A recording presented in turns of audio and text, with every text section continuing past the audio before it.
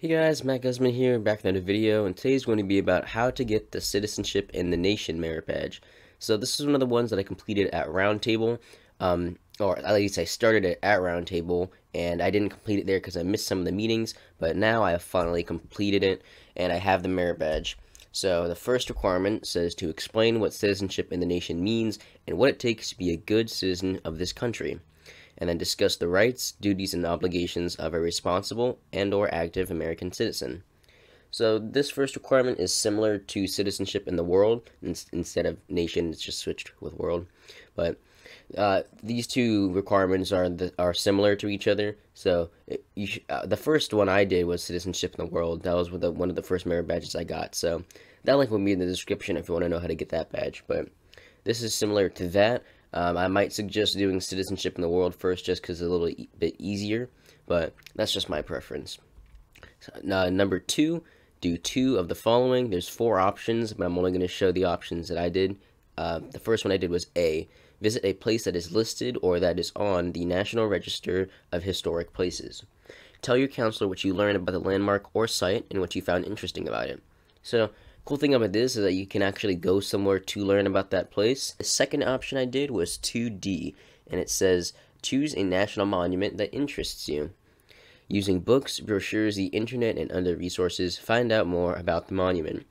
So as I was saying before with going to places, my family actually goes on these summer vacations every summer, and one of the places we went to was the Vicksburg National Military Park, and that was just recently this summer. One of the coolest things that I remember is the USS Cairo. It's a ship that actually sank during one of the battles, and it like sank to the bottom of the river, and a few years later they were actually able to fish it out of the river. So that was pretty cool. The museum was very interesting as well. Just some other monuments. There's the Mount Rushmore. If they don't know the name, they'll at least know that the faces of U.S. presidents are carved into it. And the most obvious one that most people think of is the Washington Monument. I've actually been here too, but that was a long time ago. But I did 2D based off the Washington Monument because I actually did go there. I don't remember how long ago it was, but I did go in the museum and like figure out how it was built and stuff. It was pretty cool. Did you guys know that there was 2 periods it took to build because it actually had to be stopped during the Civil War, and the construction started after it? So that's just kind of cool to know about it. When you choose the national monument, you tell your counselor what you have learned and explain why the monument is important to this country's citizens. Moving on to 3, this was the one that I got caught up on. It says watch the national evening news 5 days in a row, or read the front page of a major daily newspaper 5 days in a row.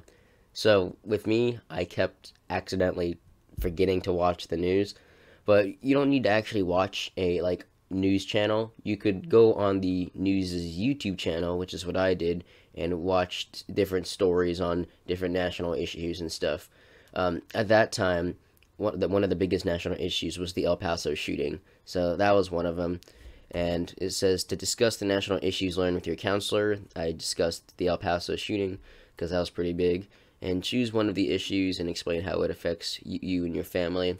That doesn't directly affect me, but you have to find one that has some correlation that towards your family. And that's it for 3. Number 4 says discuss each of the following documents with your counselor, and in doing so, tell your counselor how you feel life in the United States might be different without each one. So the following documents are the Declaration of Independence, the preamble to the Constitution itself, the Bill of Rights, and the amendments to the Constitution. So this one might actually take a while. This one took me the longest because you have to actually read them. You can't just skim it through. I mean, unless you're you already know about it and you're just skimming to find the important parts. I mean, you don't need to read the entirety of the Constitution, but you need to know the basic knowledge of why it exists, because then afterwards you need to talk about how you feel life would be without it. So, those are the 5 documents that you need to know, and what would be helpful is if you actually wrote notes down or something. That's what I did. I read them, and especially for the amendments, I just wrote down all the amendments, but you need to have an understanding of what each of them means. And that's it for number 4. Number 5, list the 6 functions of government as noted in the preamble to the Constitution. That's the one that starts off with "We the people," that famous line. And then discuss with your counselor how these functions affect your family and local community. So I think there's like 6 to 7 lines in the preamble. There might be more. I'm not sure the exact count, but you need to. What I did is I chose 6 lines and talked about those as the functions of government. So I mean that's what my counselor told us to do. So that's what I did, and it's pretty simpler that way. But if you read over the preamble and you're able to understand what it means, this requirement gets easier to do. Number 6, with your counselor's approval, choose a speech of national historical importance.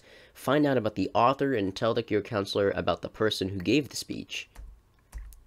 Also, you need to explain the importance of the speech at the time it was given and tell how it applies to American citizens today. And finally, choose a sentence or two from the speech that has significant meaning to you and tell your counselor why. So there are plenty of speeches. My counselor gave us a lot of options. Most of them were like presidential speeches or speeches to do with like citizenship and stuff. The most probable answer to pop in your head is the Martin Luther King Jr. speech, his "I Have a Dream" speech. That's what popped into my head, and that's what I chose. But it can be any speech as long as it has historical significance, and you can answer those questions. Alright, moving on to number 7. Name 3 branches of our federal government and explain to your counselor their functions. Explain how citizens are involved in each government function, and for each branch of the government, explain the importance of the system of checks and balances.